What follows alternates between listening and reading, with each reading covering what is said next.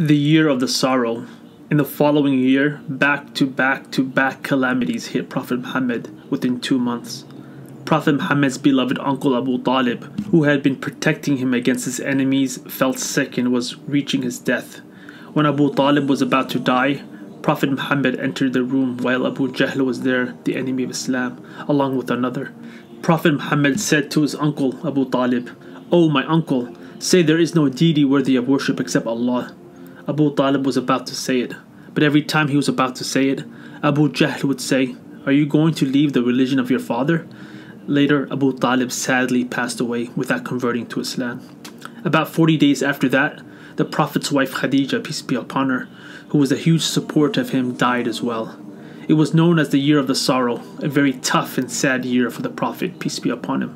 Prophet Muhammad was not seen smiling for months. Later, Prophet Muhammad and his adopted son Zayd traveled to a town called Ta'if to spread the message of Islam and to find protection and support from another city, only to receive disrespect and refusal. They also pelted him with stones, leaving them bloody, and then asked them to return to Mecca. It was Prophet Muhammad's most difficult day of his life. Prophet Muhammad needed to migrate to another city for protection. He was secretly reaching out to different tribes on the outskirts of Mecca to spread the message of Allah and find a tribe that would welcome him in their land and support him. Prophet Muhammad approached 5 people from the city of Yathrib, later to be called Medina, and conveyed the message of God to them.